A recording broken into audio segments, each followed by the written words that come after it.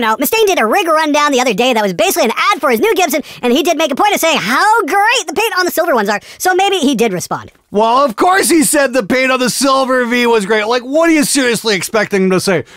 No, it's got really bad flaws. Don't buy this? Come on, were you born yesterday?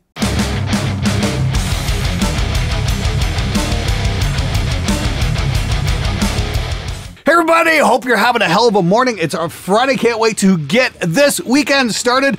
Just want to say to anybody in the Fort Wayne area, I will be at Sweetwater today, so if you are in the neighborhood and want to hang out, I'll probably be around a little bit that afternoon, at least in the lunch area, cafeteria kind of thing, so hope to see you there. Anyway, before we get into it, just want to remind you guys, I did that shootout on the new Vintage 30 versus the old Vintage 30 there a couple weeks ago, and got a hell of a response, and a lot of you guys were like, hey, where can I buy an IR? Where can I buy an IR? Because we got a massive tone shift, and I mean this.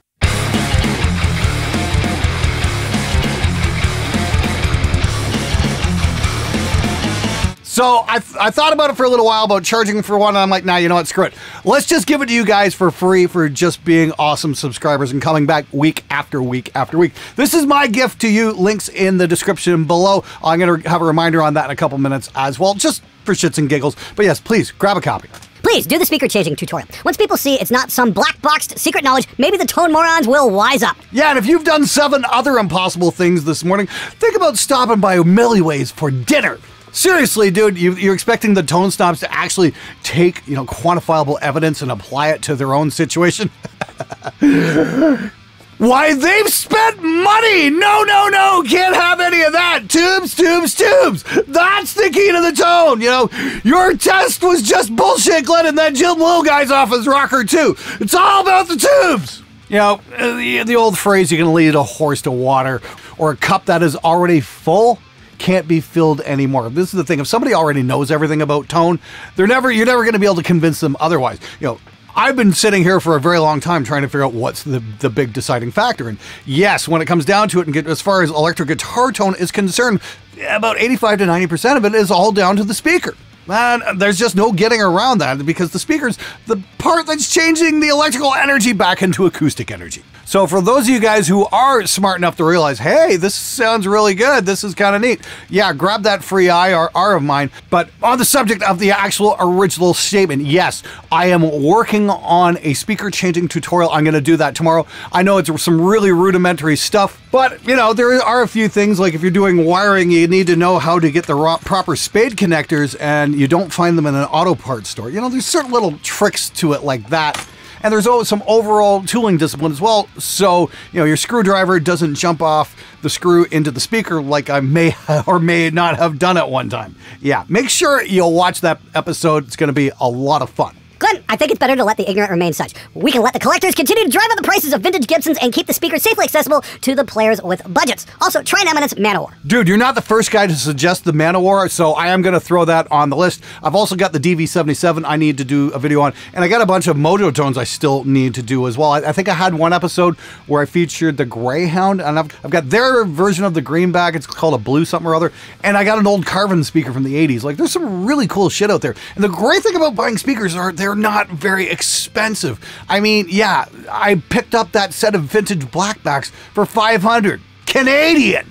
So you don't have to drop hundreds and hundreds of dollars on stupid shit you don't need. Like, I priced out a set of Jan Phillips 12AX7 tubes on the tubestore.com, and 5 tubes, which would fit in a 5150, would cost $800 because they're premium and vintage and don't do a fucking thing to your tone that regular old tubes won't do. Oh, but they sound so much more spacious and have an open sound field, like whatever the fuck that means.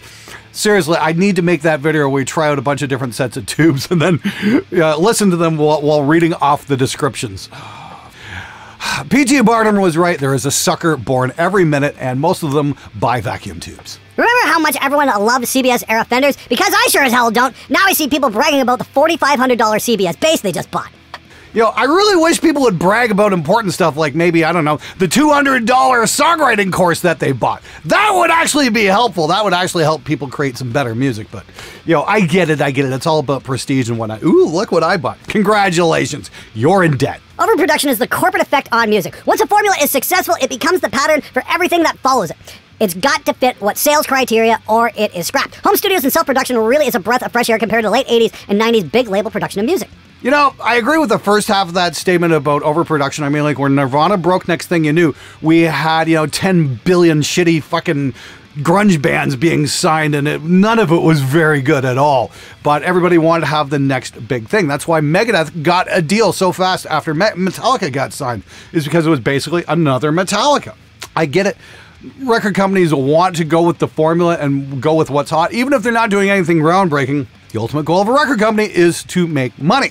Now it seems that we've shifted production out of, the big studios and away from the record labels and have gone more independent things. Now it's just following a formula times a billion. How many Polyphia clones are out there right now? How many Periphery clones are out there right now? And they all have the most hilarious names. They're always about architecture or something like that. It's like, oh, fuck's sakes. Yes, we get it. You can play guitar real well. Can you write a song? That would be nice. Oh yeah, just a mid-episode break here. I'm not selling anything this week. I just want to give you guys a heads up to get that free impulse response, because it will take your sound from the old vintage 30 to the new vintage 30, like this.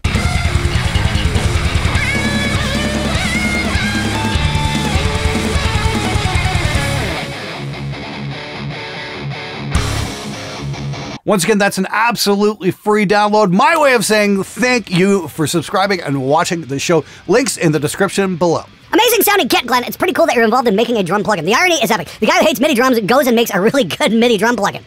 Fucking genius, dude. Will this work in Contact Player, or is it the full version required? I've been a long-time subscriber. I'm also fellow Canadian. Been watching you for years. I've just been learning quietly. Have a nice day, Glenn. Hey, Ryan. Yes, it will work in Contact Player. No problem at all. All you got to do is head on over to Native Instruments and grab yourself a copy of Extinction Level Event. Yeah, this is the thing. You can sit around and bitch, or you can try and do better. I think the technology, as far as drum samples go, is starting to mature, much in the same way that, 5 years ago, the guitar amp sim technology started to mature, and now we're getting some really good stuff. I think we're going to see some really great shit coming out in the future in terms of drum samples. The trick is we also need some really good instruction showing you guys how to not 127 the drums to death and maybe program in a little bit more realism. Now, if you want to get some of that, I'd say head on over to Spectre Digital and Spectre Academy and check out Henning Pauly's complete guide to drum programming, because he lays it all out in a massive lesson that really spells it all out in a really cool way. Definitely worth checking out. Don't forget about gullible sound engineers always lusting for the next snake oil in form of transformer-equipped mic pre's, vintagey saturating tube compressors, or magically clipping digital converters. I might be one of them, if I could afford it.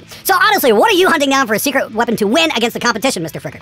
Ooh, funny you mentioned that. I just shot that video the other day. That's in editing right now. Hopefully that's going to be out on Tuesday, and it's going to be called 7 Reasons Why Audio Engineers Are Gullible Morons, myself included. What really cool piece of gear have I been hunting down? It just arrived. Let me show you guys. This is the Tagler EQP1, and it is a stereo Pultec style passive tube EQ. I've been drooling over one of these for a while. I only had to go to Berlin to go get it. I've got a very cool interview with the Tagler guys coming up. We take a walk through their shop, show you how it's all put together and that kind of stuff. That'll be coming out in my 30-day blitz in November, where I do 30 videos in 30 days. It's going to be an awful lot of fun. The Tagler guys were very, very gracious, and they've got some really cool stuff coming out. Some 500 series pre's as well that are going to be a little bit more affordable and offer maybe a little bit of that nice saturation we go for every now and then. I wanted to get this because I wanted to get, I've been lusting after a Pultec tube EQ for the longest time. Plugins are okay. I mean, like, in some cases, they're even better than hardware units, as we showed with the Clark Technic versus the Waves plugin. The Waves plugin just fucking destroyed it in terms of sound. And that's not bullshit. I mean, like, it was better sounding. This is in a different league than the Clark thing. This thing weighs a fucking ton. There's actual transformers inside this thing. And, this would double as a blunt force trauma weapon. Haven't plugged it in yet. I'm really looking forward to giving it a spin in the next few days, because got a feeling this is going to live on my guitar bus. But if I were to sit here and tell you guys, oh no, I've never made a bad purchase for my studio in my life, I'd be an absolute fucking liar. Of course I've bought things that I didn't need and regretted down the road. It just fucking happens. I should really do a comment show from you guys where you write in and tell me what was the worst studio purchase you ever made. That might be a real fun episode, actually. Leave a comment below. I want to hear from you. What was the worst piece of studio gear you ever bought? What and how much did you waste on it? I want to hear from you guys. Leave a comment below, please. I'd love to do that show. And to think, Slash said in a recent Gibson video that he prefers rosewood fretboards over ebony because ebony are too snappy. You should tell him there's no such thing as tonewood, much less toned fretboards. Why would I tell him anything when Jim Lil's video just destroyed that whole notion? He constructed a guitar without a neck at all. He strung strings between two tables and it sounded just like his original Telecaster. Why the fuck do I need to say anything about it when we actually have evidence that proves that point? Ironically, this video was interrupted by two ads from grifters trying to sell me their ultimate secret super guitar systems, which are usually just repackaged explanations of the CAGED and 3 NPS. Hey Rusty, thanks for writing in. It's been a while since we heard from you. Thanks for coming back, man. It's always glad to hear from you. I think that's kind of hilarious. I don't know what the super secret guitar system is. We've got a few courses on Spectre Digital, mostly about programming, drums, and mixing. I don't think we have a quite guitar system thing figured out yet, but I'm pretty sure it's coming. Now, I just had Ty Christian from Lords of the Trident come in yesterday, and we were doing a couple videos for his upcoming vocal lesson thing. And it's going to be really cool because it's not just a vocal lesson. It's also going to be how to work on your stage moves and your banter and how to engage the audience. Because I don't think anybody's really come up with a system for that yet. And Ty's got some pretty interesting insights on that. That's going to be coming up in the very near future. You guys are definitely going to want to watch for that. Now, as for guitar lessons, I'd really recommend my friends Robert Baker or Perfecto Di Castro. I got to hang with Perfecto last summer at 42 Gear Street in Germany, and Perfecto's just such an awesome dude. He showed me a couple really cool techniques that I'm trying to work in. It's definitely going to take a little bit of time, but the dude is just such a great teacher, and he's so calm and can pinpoint exactly where you need to make improvement. Really amazing dude. We're going to have him on the show over the next couple months. I think really looking forward to having him on here because I think he's just an amazing dude. I know a guitarist who can't pay his rent, buy gas, or afford a date yet bought a $1,300 Kiesel that was the one, but is now trying to sell it because he's bored, LOL. Sounds like someone needs to practice. Yes, I have fallen victim to the Excalibur syndrome. I walked into a guitar store and found nothing that I liked until I walked into the acoustic room. There she was, a brand new Alpine white with a all gaudy gold plate trim that you could expect on a new Gretsch Falcon Rancher, displayed on a wall with no less than 6 spotlights on it. I buckled under the pressure and whipped out the credit card. Yes, she is the prettiest girl in the harem, but she is also damn near unplayable and really nothing more than a boat anchor. I do regret that purchase. Word to the wise guys, if you have to whip out your credit card to pay for it, you probably shouldn't be buying it. You know, the one system I've used over the years is simply this. Yes, you can have a credit card and it might make your ease of purchase work, but never, ever, ever, ever borrow money you don't have with a credit card to buy something you don't need. Always make sure if you're going to use your credit card that you've already got the cash in your bank and you can pay it off instantly, because running up a credit debt is a sucker's game. Dang, just when I thought it could be possibly next to fill another episode of content, there it is. Is there no end? But did you ever play those Optima strings? Those really are the best sounding strings, but they are worth the price of admission. But let's say I'm sticking with my blue steel cryogenically frozen strings. Well, now I'm really sounding like the guitar guy this episode is featuring, but just because I'm lazy when it comes to string changing and they last longer. Yes, we did do the Optima Gold episode, and yes, they did suck ass. As many of you guys pointed out, gold is non-magnetic reactive, so it's really just adding weight to the string without adding actually anything that's going to move the magnetic field. And yeah, I was pretty surprised by the tone shift we got from regular strings to the Optima Gold, and no, it was not for the better. They sounded pretty horrible. Ozzy introduced me to my mind, but you, sir, helped me pull my head out of my rear end. Anytime, dude. Guitarists have addictive personalities. Me, who smokes cigarettes, drinks caffeine-laced beverages, smokes weed, had a painkiller addiction 12 years ago. You're crazy. What do you mean addictive personalities, bro? I'm perfectly fine, LOL. Sadly, even if we outgrow those addictions, we tend to grow another addiction, and that is acquiring new gear. Using credit cards we don't need with money we don't have. Ain't it great being a musician? And glad guitarism is a religion for many, whereas with other religions, the more ardent followers tend to be more feeble-minded. That's why tonewood exists in electric guitars as a concept. It requires faith because there is no proof in existence. Oh, man, you couldn't be more right. Yeah, tonewood. Here's this guitar. This is the rough guitar. It's made out of a new material called Raphane. It's a composite, engineered in Poland. This has got to be one of the finest guitars I have ever played. It is absolutely brilliant. The fretboard is like compressed paper of all things. It's solid as a rock. And What can I say? You know, the neck doesn't pull when the room heats up. It stays in tune real well and sounds absolutely magnificent. Now, I debuted this guitar on Tuesday. If you haven't checked that video out, I'd highly recommend it. I would have a link for that at the end of today's video. It's not only guitar players that fall for things like vintage and snake oil. I have a friend who goes on GearSpace for pro opinions and confirmation bias on gear. He spent $50K easily on vintage and high-end gear, converters, preamps, etc. Many purchases are straight from forum members peddling the gear. He'll take the complete stranger's opinion as gospel and let that guide him because he thinks that better gear will make his music and mixes sound better. It hasn't, but he still refuses to believe that the problem is his skills or his ears. Man, I can sympathize with the guy because I spent a lot of time on gear sluts as well and got a lot of bad advice, especially when it came to recording metal guitar. I mean, like, I was trying to get the Nordstrom sound, and they were like, and this is going back 2005, something like that. They're like, oh yeah, you got to get the original 5150 cabinet with the 5150 speakers, the Sheffields. Yeah, I did a video on those a couple weeks back, and they sound fucking horrible! The worst fucking speakers ever! And we struggled and struggled and struggled with that record, and wasted so much fucking time because I got shitty advice on that forum, and that's the thing about forums. Nobody has any sound examples. It's not like YouTube where people can fucking actually demonstrate, hey, this sounds good, hey, this doesn't sound good, here's the fucking example. No, you're just taking somebody's word for it. And yeah, that's a great place to get some horrible advice. The only thing I'd say to your friend, if you drop $50,000 on gear for vintagey stuff and saturation stuff and all that kind of crap, how much did he actually spend on his acoustic treatment? That's the really important question. Christ on a bike, the scammer is absolutely relentless in the comments. Remember, dudes, you absolutely haven't been randomly selected to win a prize. Now, that comment's a few weeks old, but I thought I'd bring that up. For anybody who did fall for that, I feel bad for you. I've given enough warnings. YouTube seems to have finally got that under control. Remember the text me on Telegram scam that was going on? Finally, that seems to have been dealt with. That's not creeping up in the comments anymore. Thank Crom. Or at least thank the YouTube gods for that one. Oh, that was a bunch of bullshit because I had to, like, you know, kill comments every fucking day, you know, just spend so much time fucking around erasing that because they were like cockroaches. They just appear again out of nowhere with a slightly different handle. Oh, text me on Telegram, you want something. And unfortunately, a few of you dumb motherfuckers fell for it and sent those people your money.